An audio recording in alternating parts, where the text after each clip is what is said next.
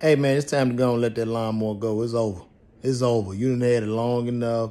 I'm sure you've cut all the yards. I'm sure you one of the best landscapers ever, but it's gone time to get rid of that thing. That thing need new shocks. It need new transmission and a motor. Need to go with that. And it's done, bro. It's done. I ain't even never seen no lawnmower, no riding lawnmower, even trimmer like that.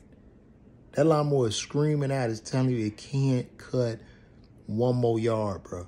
It's over. You riding that shit like a horse.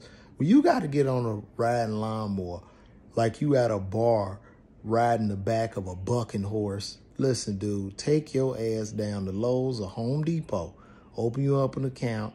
Ain't gonna get you a new riding lawnmower because this shit ain't gonna make it. You're not gonna make it. You're not gonna make it.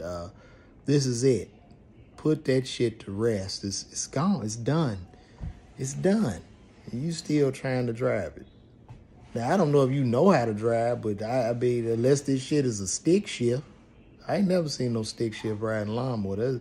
This would be the first time I ever seen something like that. But you need to go and lay this thing to rest. Just go on and bury it, bro, because this ain't it.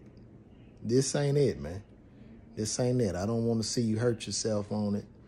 And if you went and cut somebody's grass, you've been and tore the yard up because that shit is jumping across the grass, leaving tracks, and just basically tearing shit up. That thing will kill animals, dogs, nothing. You ain't even got nothing to stop it.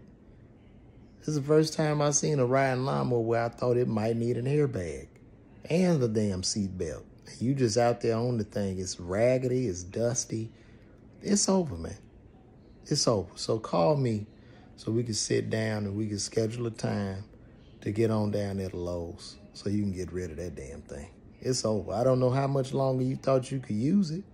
You probably bought it off somebody. You probably bought it off a crackhead or something for $40. That shit lasted you. It probably lasted you a week, 2 weeks. You probably made good money, but it's over. See, he didn't tell you the part about that part that's not working. That flex capacitor that lawnmower got in there. You can't even find that part because it's a backlog in China. It's no way you could even get the part to stop that thing from bucking and just running amok, man. You need to call me, bro. We need to figure it out because I just don't want to see you get hurt. And I don't want to see you hurt anybody else on this piece of shit. It's terrible. This is what you do, right? When you get off of there, that's what I want you to do.